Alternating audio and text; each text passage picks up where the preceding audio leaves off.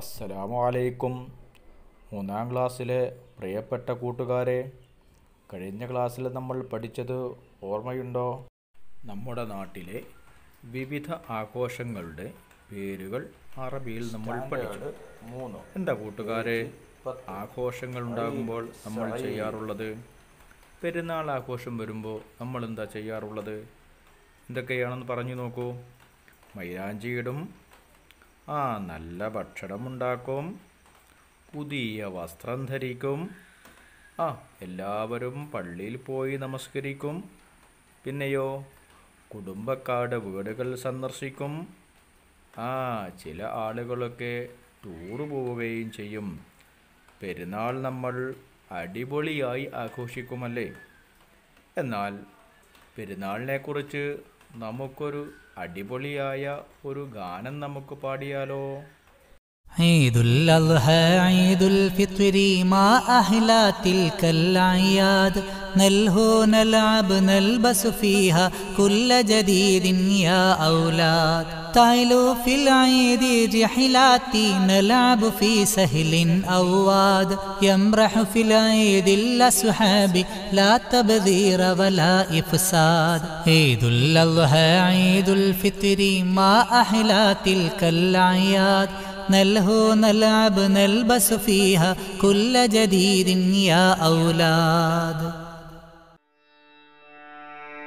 عيد الأضحى عيد الفطر ما أحلى تلك الأعياد نلهو نلعب نلبس فيها كل جديد يا أولادي تحلو في العيد الرحلات نلعب في سهل أو وادي يمرح في العيد الأصحاب لا تبذير ولا إفساد.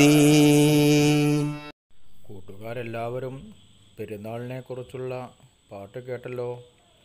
ഇനി നമുക്ക് ഓരോ വരികളായി ഈ പാട്ട് നമുക്ക് പാടാൻ പഠിക്കാം. കൂട്ടുകാരെല്ലാവരും പാടാൻ റെഡിയല്ലേ?